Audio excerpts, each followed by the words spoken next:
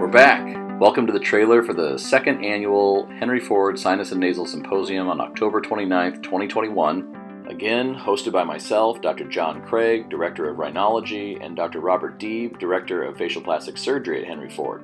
We'll have two guest speakers this year who are true masters in their field. On the sinus side, we'll have Dr. Rakesh Chandra, Professor of Otolaryngology and Director of the Rhinology Department at Vanderbilt University. And on the nasal side, we'll have Dr. Patrick Byrne, facial plastic surgeon, who's a professor and the chair at the Head and Neck Institute at Cleveland Clinic. Similar to last year, we'll have the lectures in the E&R building at Henry Ford main campus. Now, we are having an abbreviated half-day agenda this year, but it's jam-packed with quality.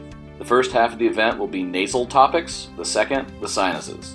We'll have a few 15 to 20 minute high-yield lectures on various important nasal and sinus topics. But this year we're going to place a greater focus on panels. We have 4 expert panels on the multidisciplinary management of common and complex nasal and sinus disease. And keep in mind, this is an interactive symposium. We really encourage the audience members to ask questions and engage both the panelists and the lecturers.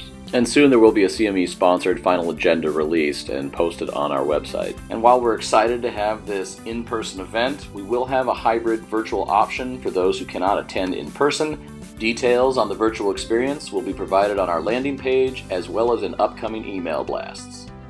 And like last year, we'll have an excellent group of local and regional speakers. Tap pause and take a look at the roster.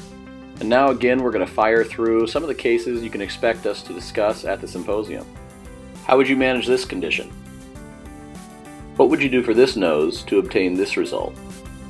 How often do you look in someone's nose and see something like this, then remember to look at these?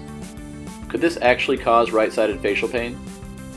Which chronic rhinitis patients respond best to intranasal cryotherapy? What is endoscopic posterior nasal nerectomy, and in which patients might it benefit? Are there still situations where you'd have to expose this nerve and resect a portion of it to treat chronic rhinorrhea? And what different tricks do you have up your sleeve to treat this patient whistling through her nose?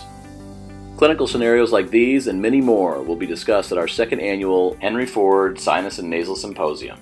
Watch for upcoming emails to register for and join us again for the love of the nose.